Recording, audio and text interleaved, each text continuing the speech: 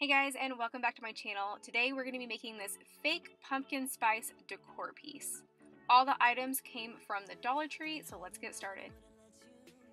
So the first thing you're going to need is a cup. I chose to use this Harvest cup. You're also going to need some of the lightweight spackling. I got a package of these cinnamon sticks, and then you're also going to need this cake decorating kit.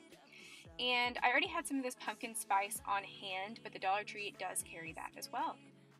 So you're just going to start by taking the cup, and I stuffed it with 3 pieces of copy paper, and this is just to fill it to the top. That way you don't have to fill the entire cup with the spackling, because that would be extremely wasteful. So you could probably use some other items for this, but I found that wadding up 3 pieces of paper worked the best for me.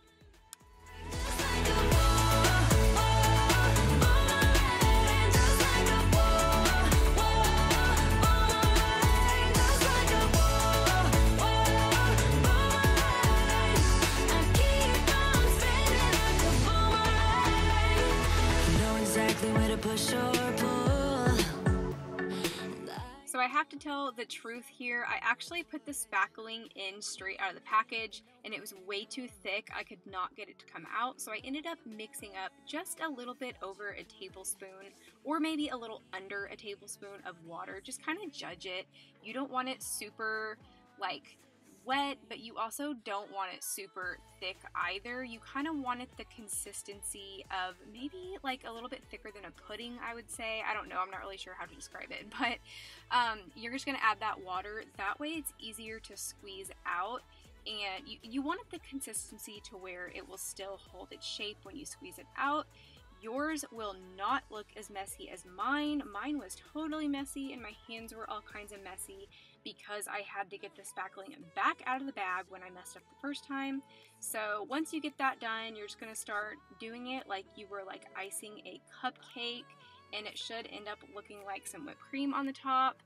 I wanted to go in and fill in some of the holes, so I just kind of redid the process again, making sure that I did a cute little swirl at the top.